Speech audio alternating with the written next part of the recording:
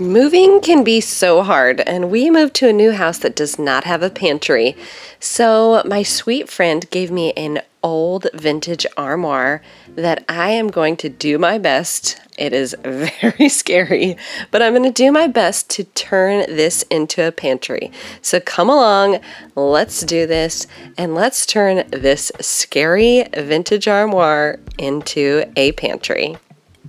Let's talk about this piece. This is a rough little hutch, very vintage, broken glass. I need a pantry. We're gonna turn this into a pantry, so it's pretty rough. And some cool legs I'm gonna try to put on the bottom of it. Let's see how it goes. I looked up some different ideas, and this beautiful piece kind of is my inspo. Now, I know this piece is not going to look just like that. There's a lot of factors going into it that are going to make it difficult, but we're going to do our best to, you know, come close to that inspo. Okay, quick tip. If you have trouble putting on your gloves, just take them, blow them like you were blowing up a balloon, and then stick your hand in there. It helps so much. As you can see, I didn't do that with this left hand, and I was on the struggle bus. I grabbed my Amy Howard Clean Slate cleaner. I use lots of different cleaners, but this one really seems to get some of the extra grime off, and since this piece was very dirty, I decided this was the cleaner for me today. I scrubbed and scrubbed and scrubbed, but lots of things went wrong. So let's talk about the first thing. So like I said, we just moved here and we had movers moving everything in our home, from our furniture to all of my work things. And I was so excited to get this hydraulic lift right before we moved. I got to use it about 2 or 3 times.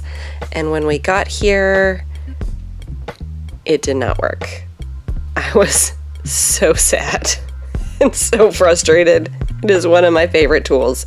And I'm gonna work on figuring it out and fixing it, but today's not the day. So I decided to move on and start sanding my piece, and guess what? My shop vac that I usually connect to my sander died.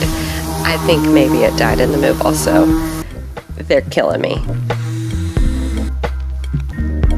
But thank the Lord, my surf prep did not die. It is one of my favorite tools, and I would have been heartbroken. I went ahead and started sanding down the top of this piece, and it had some beautiful wood. The rest of the piece had lots of damage and pressed wood, so this will be our only stained area.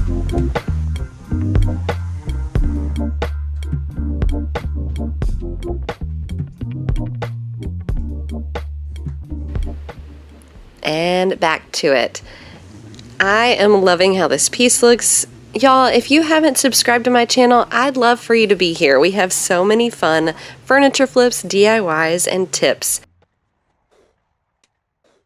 So no vacuum means I get to dust it off, and that's okay. We're going to get a vacuum soon. But if you don't have a shop vac, that's okay. This is what you can do. Just dust it all off. So I sanded the rest of the piece just to get it ready for paint. This is like a light scuff sand just to prepare it to where it will hold that paint really well. I removed the hardware from the drawers, and it needed a little bit of extra oomph. There we go.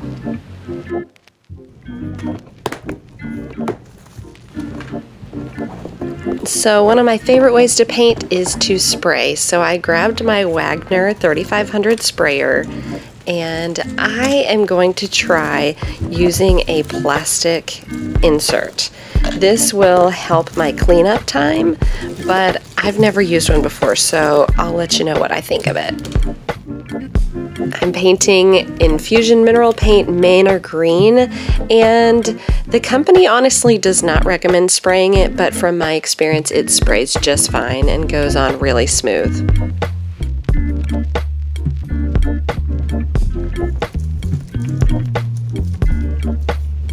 If you've never used a sprayer before, this one is a great beginner sprayer. It is easy to use, user-friendly, and has a really good finish.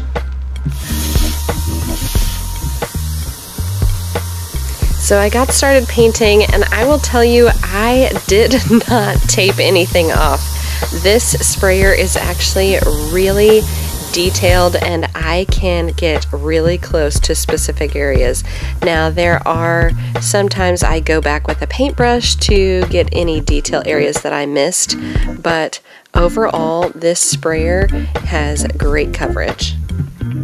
The only problem I had was that it was over 100 degrees outside, and after I sprayed, this piece bubbled up.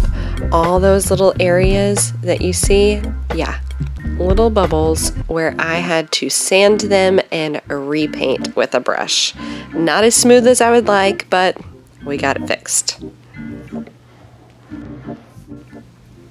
So after that, I decided to take my piece inside and cool off.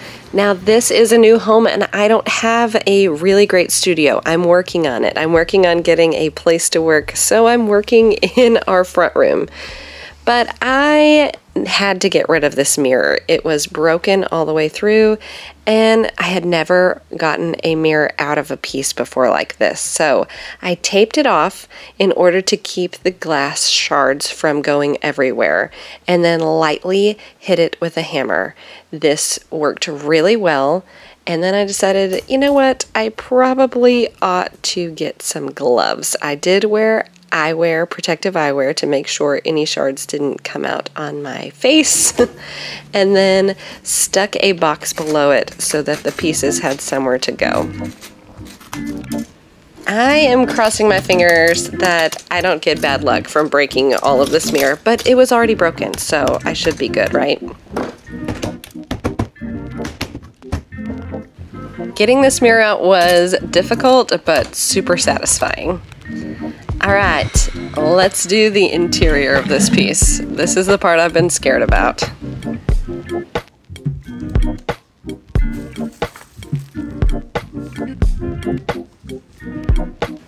I grabbed some gorgeous white paint because I just think we need to brighten up this piece on the inside. And using a roller just helps coverage be so smooth and beautiful, and it helps to cover more space quicker. I'm using a 3/8 inch, that is really difficult to say, 3/8 inch nap roller, and that really helps cover the space. And then in the corners, I'm using my zebra triangular brush. But it can't all go easily. Here's what happened. Pumpkin, where have you been? Oh no, on the couch. Oh my gracious. Oh no, new house.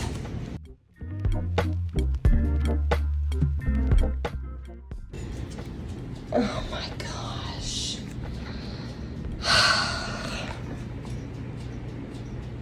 It's fine.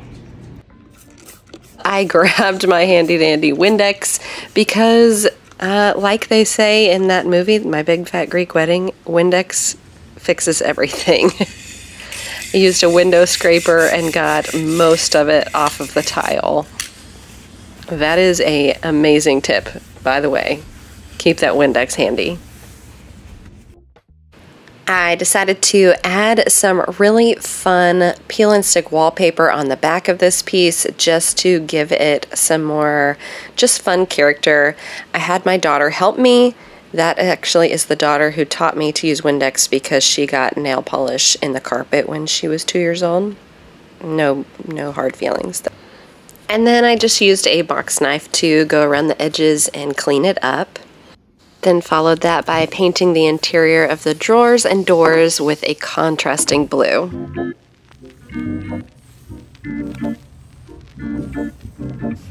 So I didn't use tape when painting, but I definitely do when I'm staining because I am pretty messy with the stain.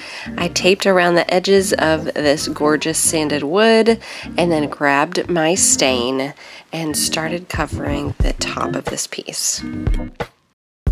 Did you see how the tape came in really handy there? Now let's talk about what went wrong next. These legs totally went wrong, but I'm gonna show you the coolest tip anyway. This is really one of my favorite new tips, and it's so simple and so easy.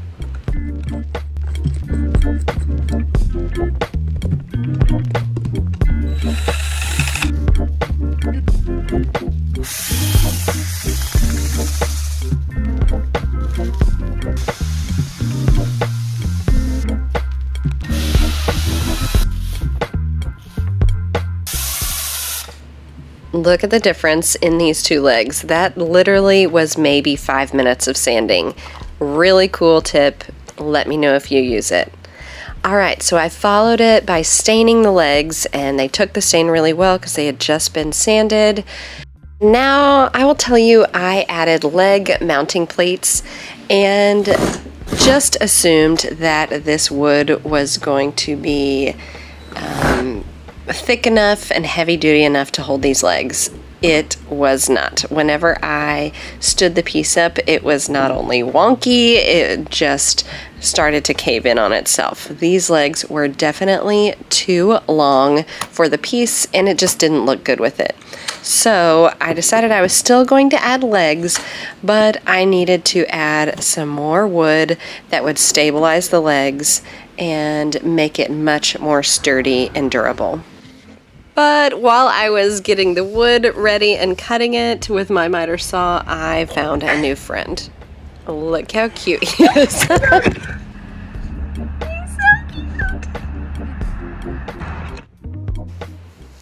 I did my best to put him in the grass, but he really loved me.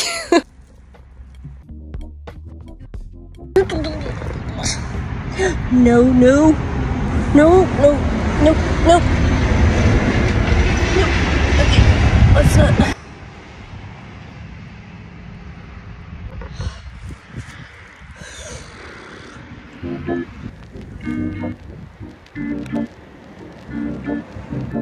I told my new friend goodbye and got the legs put on.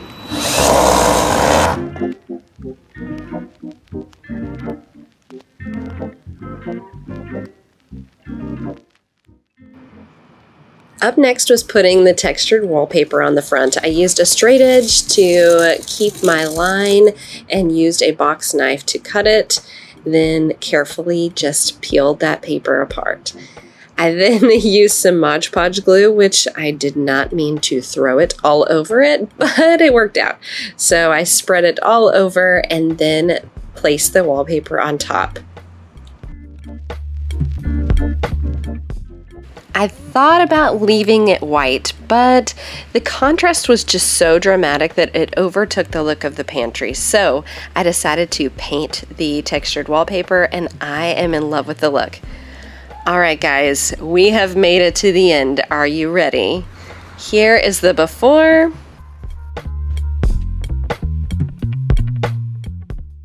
And here is the after. I am absolutely in love with this look.